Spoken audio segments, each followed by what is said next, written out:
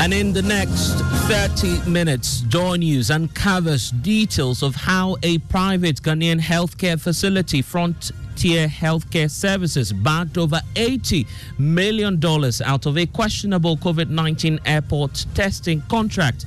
Tonight, we interrogate the controversial decision to outsource rapid COVID-19 testing at the Kotoka International Airport, with critics launching a scathing attack on management for superintending a rip-off of the Ghana Airport Company.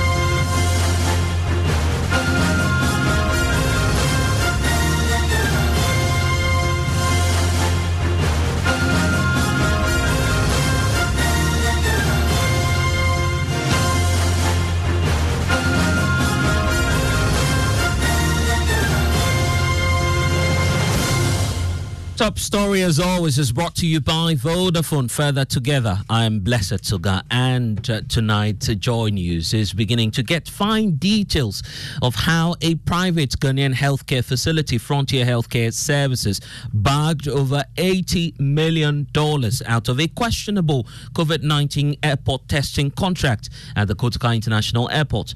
For close to a year now, the Ghana Airport Company has been in a tussle with Joy News following a right to information request demanding details of the circumstances under which this private healthcare facility, Frontier Healthcare Services, was outsourced to carry out a rapid COVID-19 testing at the Kotoka International Airport.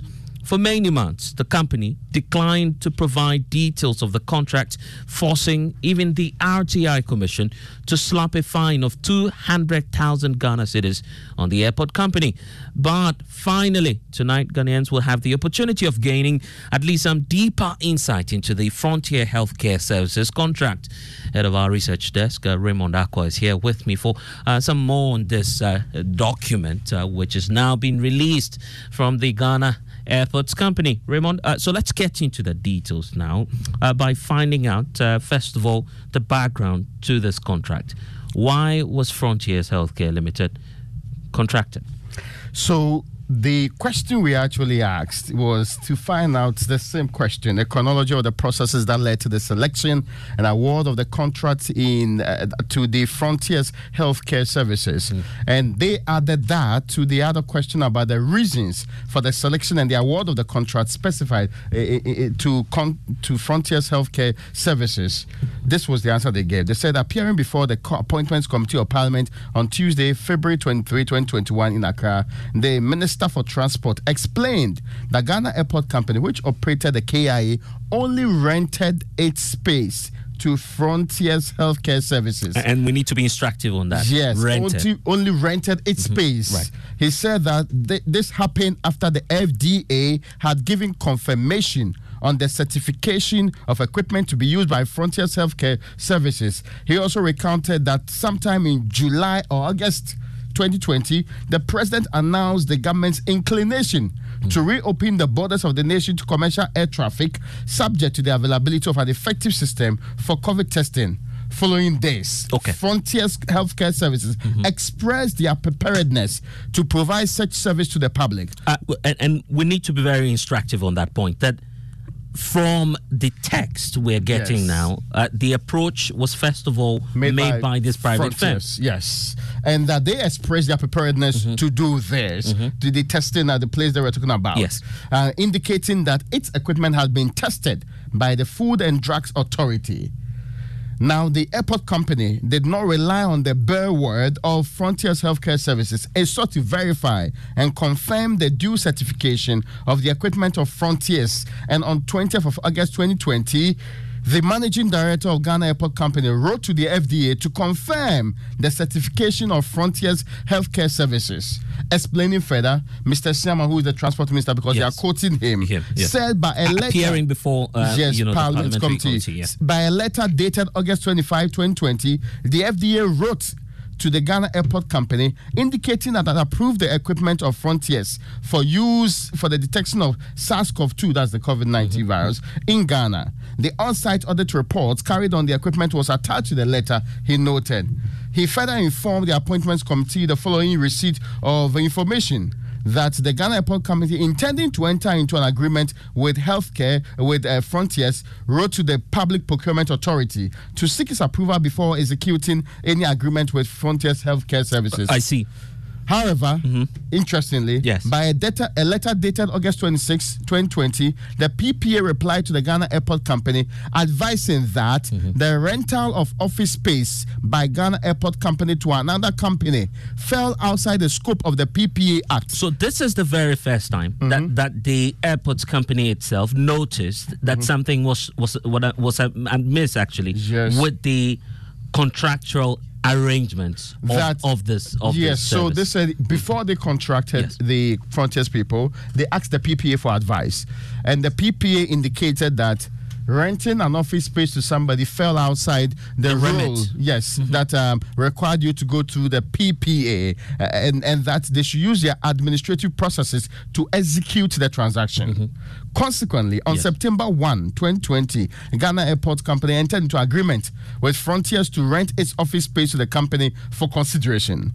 The Minister for Transport designate further noted that the agreement was essentially for rental of office space, and that some paragraphs in the reference in the agreement bear out this, since the consideration payable by Frontiers was simply for the payment of rent and service or utility charges.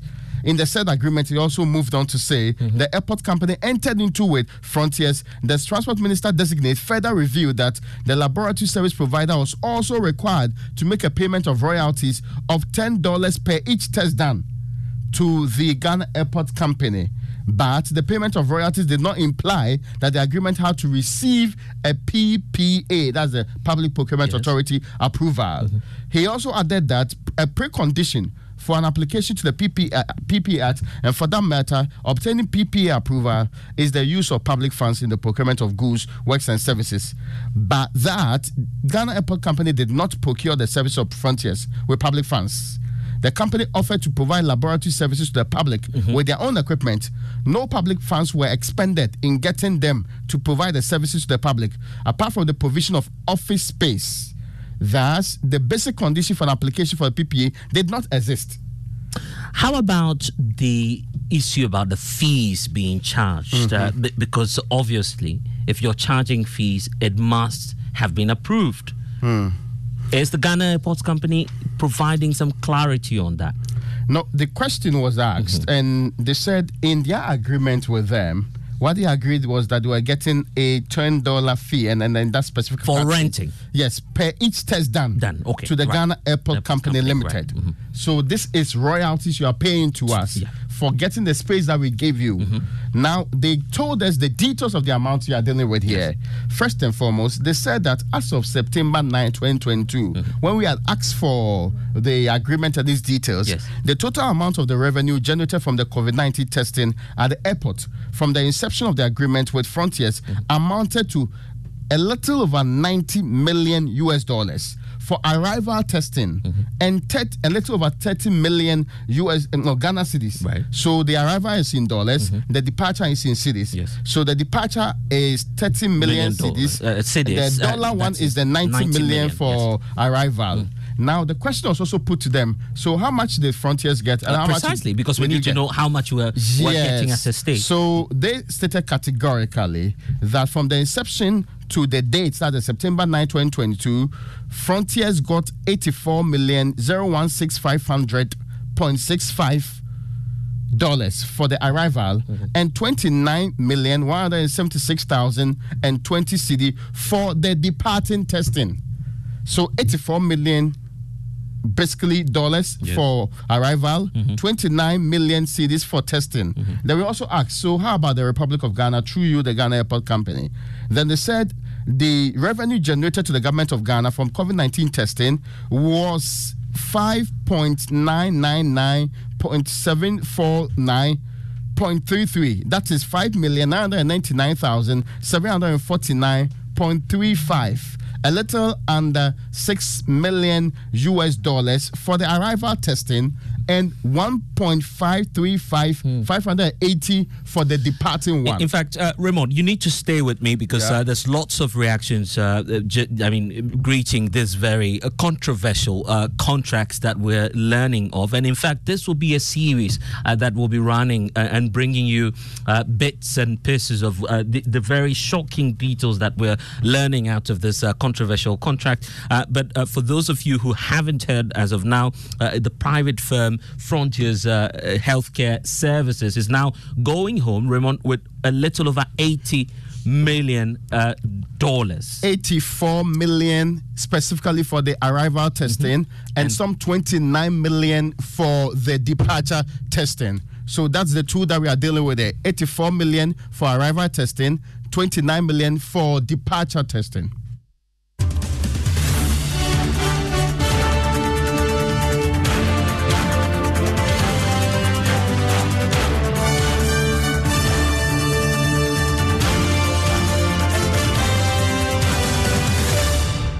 And in fact, even in Parliament as we speak, many members of the House say they are concerned about this very contract arrangement.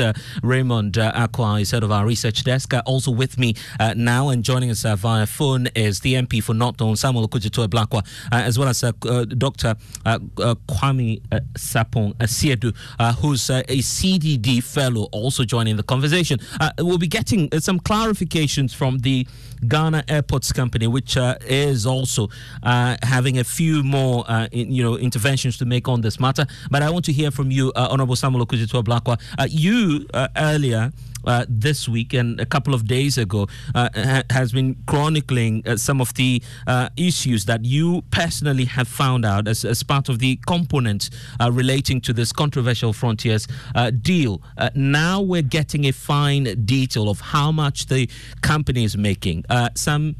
Raymond, once again, 84 million for the arrival testing, then 29 million cedis. $84 million, 29 million cedis. Put them together. That's how much Frontiers got. And Mr. Okudzeto, you say this is a rip-off?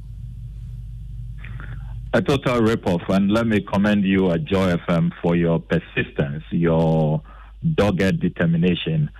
You are dealing with an organization which has been very evasive, which has refused to be transparent and to be accountable. It has taken you a great deal of work to get them after an RTI commission ruling and a fine. And that is not the kind of conduct we expect from public officials. So first of all, we must condemn the conduct of officials at the Ghana Airport Company Limited, the board, the management. They should bow their heads in shame. The Ghana Airport Company belongs to all of us. You are taking decisions on our behalf. If you are not proud of the decisions that you take, if you will not be proud when it goes public, then don't take those decisions. Okay, Mr. Blakwa, you might want to just hold on for us briefly. Of course, we'll get into your concerns and to understand why you're coming from the perspective you're coming from. But also joining us now is the board chair of the Ghana Airports Company Limited, Mr. Paul Adomotri, who's also a veteran broadcaster, joining this conversation. Mr. Adomotri, thank you for spending some time with us here on Top Story. You just heard Samuel Okudzeto-Ablakwa, the MP there, raising initial concerns even about the arrangement.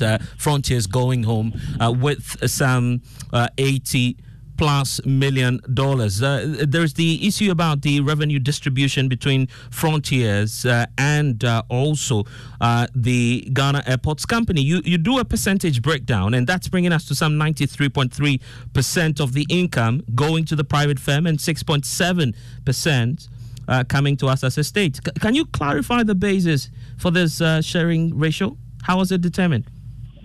Thank you very much for the opportunity. I'm wondering why you have put so many seconds on the program, but that's okay.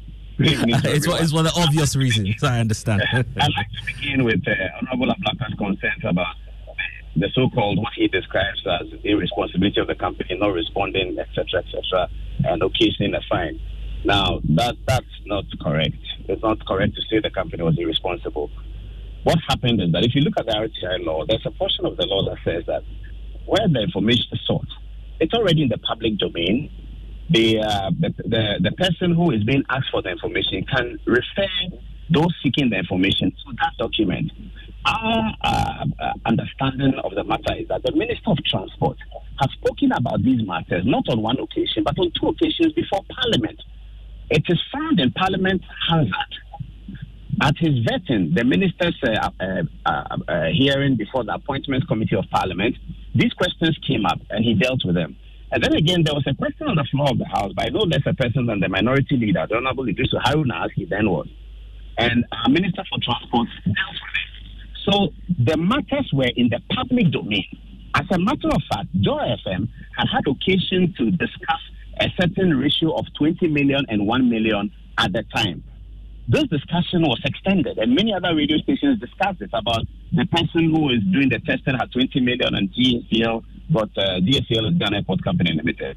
DSL got 1 million. So the issues gone on at the airport relating to testing had been matters in the public domain. It was our considered view, and so was the view of our legal team, that we should write to the RTI Commission and cite that part in the RTI Act that the matters are already before in the public domain. And therefore, if Joy FM, CTFM, Peace FM wants the information, they can access it from Parliament Hazard. Now, the RTI Commissioner took a different view of the matter. I'm happy to report that last week we met with him and told him that this is our view of the matter. He gave us his view of the matter. After Georgia, we felt that, okay, fair enough, we will respond. So it's not correct to come on radio and call people names. But of course, the accounts now are a bit conflicting because from the team. Yes, Raymond, you want to come specifically the response on the September 19th letter, which was sent to us. That was the first response from the airport company, was that it was exempt. Then they proceeded to actually tell us some of the reasons why they believe it could not be given to us. And the reasons included that they were not the ones who did the testing or who did the collection of the money at the airports. They didn't say that the information was in the public domain. They also proceeded to say that they were not privy to that particular list of reasons. At no point was this issue about information being in the public domain raised in any of the responses to us. Mr. Adomocho, you want to respond to that? Yes, and in addition to that, Raymond, it is also important to emphasize that it is not accurate to say that this information is in the public domain. It is not. We have been asking consistently about the full contract. I'll give you the opportunity shortly. I just want Paul Adomocho to deal with that for us. Was made in total by... Paul Adomocho, sorry, let's listen to Paul. I'll give you all the opportunities. Never been in the public domain. Hello? Hello? Yes, Paul, yes. Yeah, can you hear me, Phil? Yes, you're live. Yeah. Okay, so when we say it's in the public domain and someone says it's not been in the public domain, it is for that reason that the document that was read in your studio is a reference to something the minister said on the floor of the House of Parliament. If something is said on the floor of the House of Parliament and is captured by the parliamentary hazard, and another person says it's not in the public domain, I'm at a loss. What is the parliamentary hazard document is not public domain. I don't understand that. The document that we have sent to you, we are quoting from the parliamentary hazard, which is a public document. What are you quoting? What are you quoting? What information is contained in the hazard, and what are we looking for? That is the issue. Okay. What you are quoting from the hazard. Let's then deal, and gentlemen, because there are so many issues were stressed in terms of time. Let's do this.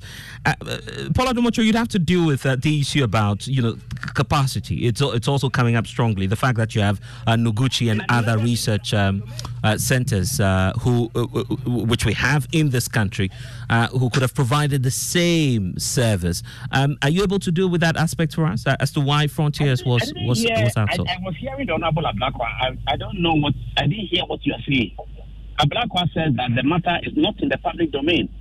Yeah, can I clarify that point? Yes, quickly. Yes, please. Yes. Until this point, we have never been told how much in total Frontiers made. That specific information has been requested. We have never been told how many people Can I come in? Frontiers tested.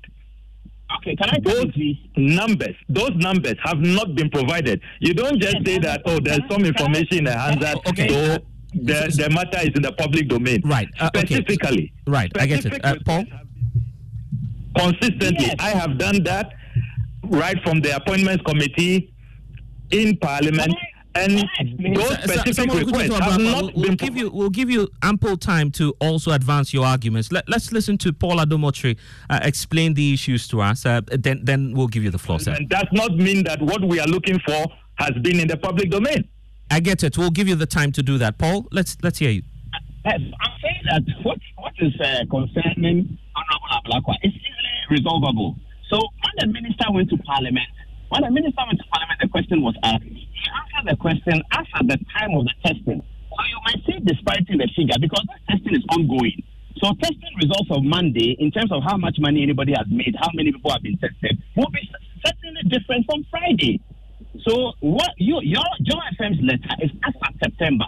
The minister's appearance before Parliament was much earlier. He was asked that as of today, and that's when the minister gave the information of the 20 million to 1 million, which you discussed, other radio stations discussed.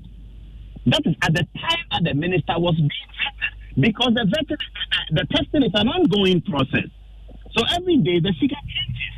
I thought this was easy for everybody to understand. Okay, but let's deal with the issue about capacity, as I was asking. No, I'm saying this issue about calling board members and management reckless has to be dealt with, because I get it, but I want us to make progress. I want us to make progress. But a human being and his work. I want us to make progress. That's why I want us to deal with the aspect. That's why I want us to deal with the aspect about capacity. I was just asking the question on capacity. The fact that we have local firms, I'm talking about state agencies that can carry out equal research and also testing at the airports. I'm wondering why the company was flippant about that, if you may allow me to use that word. I don't understand what you are saying, because you have not resolved the issue of board members and management being reckless. Or matter that they were not reckless. That's just by the side. I want us to, address other concerns that are associated with a contractor. I understand that, but if it's your integrity that is being impugned, you wouldn't say we should address other questions. This is very important. So Senator, I agree with Paul. Senator, if I can come in, am I on? Yes. I want us to deal with that aspect. I agree with Paul that we must discuss this recklessness of the board, and I insist. I'm even going to deepen it and highlight I get that part. I get that part. But if you read their own response, and Paul Adomotri is being disingenuous, their own response, they stated clearly, we've all read it, that information is exempt, that the monies were paid to Frontiers. Today he's telling us that the reason why they were not willing to be forthcoming as public officials under a transparent and accountable regime as the Constitution expects of all of us. You say that conduct is not reckless. Now you are changing the goalpost, saying that you took the considered view that the information was in the public domain. But that's not what you wrote. That was not the justification you provided for refusing to respond to the RTI request, for which the RTI Commission fined you. So that is not conduct we can celebrate. It is not conduct we can glorify. And I insist that, particularly for Paul, who is a senior journalist who we have all admired for many years, I must add until recently, it's not conduct that we should praise. And I'm happy to stay with him on this matter. Okay, can I come in, Joe FM? Can I come in? Okay, go ahead, sir. Okay. And just to point out that Kwame Asiedu's point is still with us. I've already told you that we had a conversation with the RTI boss about this. The point Honorable Ablakwa makes about the fact that, and Joe FM makes the point too, that we said that the information was exempt. Yes, we certainly said that. When Parliament passed the RTI law, they put in exemptions. Why did Parliament put in the exemptions? So that if a state agency says that we are exempt, that means we are reckless. The Parliament put up an RTI law, ABCD, and said that EDS is exemptions. Where the information is XYZ, it can be exempted. Where so and so, and if a state agency receives a request from an important media house like Joy FM, and we look at it, and our legal view is that, are we not exempt? We are exempt. And then we say we are exempt, and RTI Commissioner tells us, no, you are not exempt. And then we say, well, but the information is already there. He said that, well, therefore, let me explain to you what the RTI Commissioner said. He said, while the information may be in the Hansard, the Hansard is not the document of the Ghana Airport Company. Therefore, as far as his legal opinion is concerned, Ghana Airport Company cannot avail itself of that because the Hansard is for Parliament. So that if the request went to Parliament, Parliament could have told Joy FM that it's in a Hansard. But Ghana Airport Company, that cannot say it's in a Hansard because the Hansard is not for us. If we had a newspaper that we had published it in it, then we could have said so. This is what we understood. And we are a growing society. We have done a new RTI law. Thanks to President Akufo-Addo and his anti-corruption, he has passed an RTI law. So it appears that that's out of the way now. Blackwise speaking, let me finish. I'm saying that thanks to President Akufo-Addo's anti-corruption instinct, the point. He is the only president of the Fourth Republic who has passed an RTI law. So now let's deal with the contract proper. We are running out of time. So let's deal with the substantive issues surrounding the contract itself, because that's also critical to look at. I was asking about capacity, and then because of time, I was just tying the point about even the necessary licensing and registration for the firm at the center of this. There's, for instance, the aspect about HEFRA, which regulates health facility institutions across the country. The argument is that even this company that you outsourced failed to get that license even at the start of the award of the contract. So how do you tie that in to local capacity, having Noguchi and the likes deal with that, and also the integrity of the company itself? Hello, is there a question for me? A question for you, Paul Adomotri. Have we overcome the integrity issues, which are very, very important? I think the point is well made. So let's deal with this now. He called me, so there's no problem about it. Let me put on record to listeners this question about HEFA or whatever. I already dealt with it with your reporter. However, as far as this interview is going, an integrity issue has been raised. A recklessness name has been called. Paul, we've gone past that. Paul, we cannot go past it because the RTI law allows exemption. Yes, I appreciate that. Just answer my questions for me. Let's deal with that. And then we can get back to it if we have some time. So the issues about the necessary. If your father was on the board and is being called reckless, you won't jump this. I get that. I appreciate the fact you've written that. The RTI Commission has already ruled on your conduct at the board, and has said that you got it wrong. Okay, Paul. That you could not deny, because you are all trying to make your points. We're not able to have a healthy discussion. We'll in fact deal with this proper. Let me bring in Kwame Sapon-Asiedu, who's with CDD. He's a research fellow with CDD and also understands public health matters. Kwame Asiedu Sapon, thank you for joining us. Your thoughts also on what you've been hearing so far? Thank you, Blessed. I find everything going on, and I do, because it could be a contract between Frontiers and anybody for the biomedical testing that you have. The airport authority renting the space, as having a license from the FDA, has with Frontiers for the actual biomedical testing, to be able to take patient biomedical products and test. Kwame Sapon-Asiedu, we seem to be losing you intermittently. If you could just reposition yourself for us again.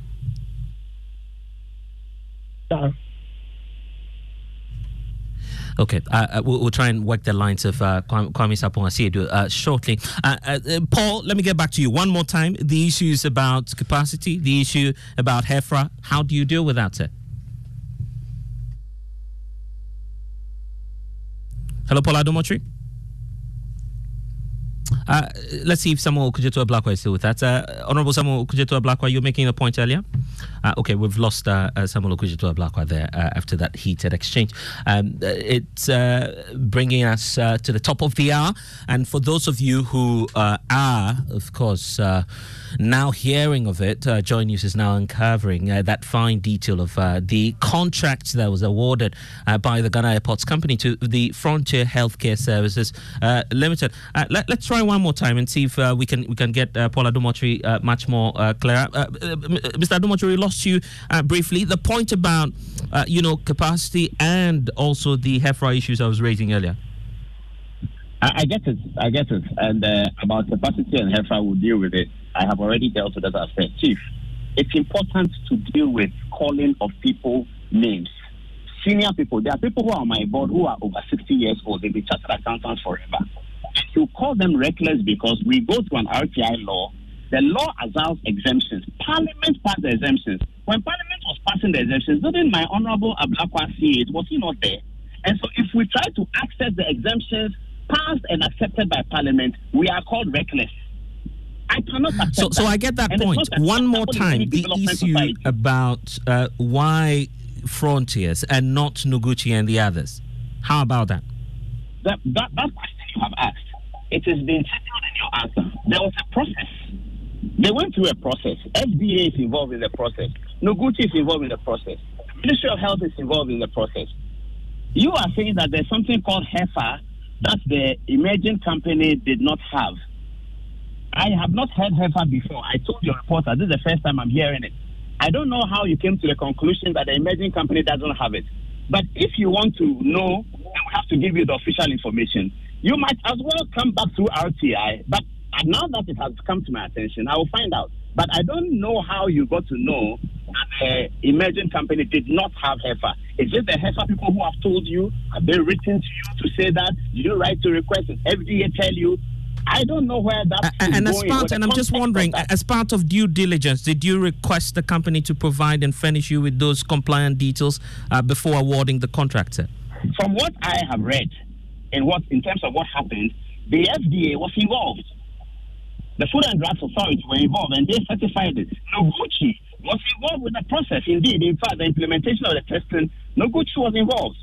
So you are saying there's something called HEFA, and that the emerging company didn't have the HEFA license.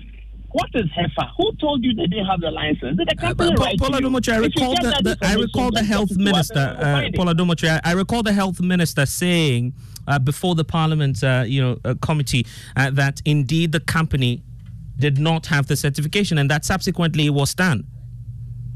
But if the health minister said it, why are you asking me? We're just wondering why it was not done from the start as part of the questions that I was asking. Listen to you. The health minister said it on the floor of Parliament. Now that is public information. We understand. Anything said on the floor of the Parliament is absolute public information. So the health minister said it. He has given the information to the public. A year or 2 years later, you're asking the board member why the health minister said what he said. I don't understand your question. Can you say it again? Okay. And let's still now, with the way forward, and obviously the reactions that are beginning to... the health question and accepting that the question you asked must not have been asked. If you are moving away from that and accepting that the question you asked... I'm just doing that for the sake of time, Paul Adomotri. The final issue about, the reactions greeting this, I was just going through some comments online. And, of course, the suggestion is being made that if this were to be a private firm, many of you sitting on the board would not have allowed this kind of ratio, as Samuel Kujetua Blakwa is describing it, a rip-off. As board chair, do you hold a personal opinion on how much this private firm is making or taking home now? It appears we've lost Paul Adomotri there, board chair of the Ghana Airports Company. Unfortunately, to have lost the North Tongue Member of Parliament.